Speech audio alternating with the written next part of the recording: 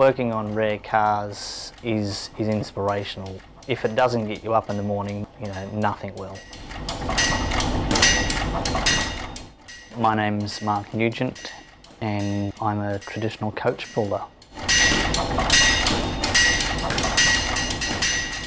So the first stage of building a car is obtaining original drawings, and if those original drawings don't exist, then we will work off original photographs, and through that we can get a CAD drawing done of the car, and then after that we would make a timber buck.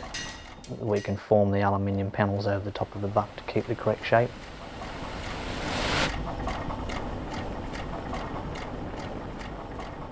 I think people would describe me as meticulous. I'm very particular, especially when it comes to building a car. It has to be accurate and correct and authentic. I started my apprenticeship for a company in Sydney. We used to restore Aston Martin and Jaguar bodies. It was a very commercial shop. They had good skilled tradesmen there. I learned off a couple of very clever Spanish guys.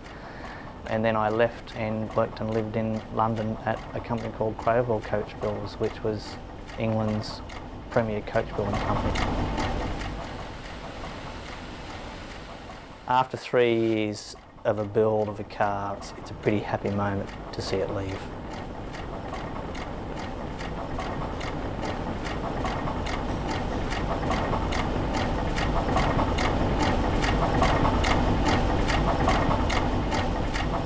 So the last process of the build is photographs, lots of photographs.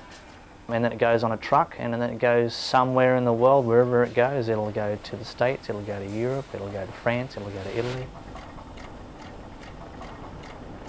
A lot of vintage and classic cars with their styling, they're about trends and styles of a particular era with what the designers were thinking, and I find that a really fascinating part of the job.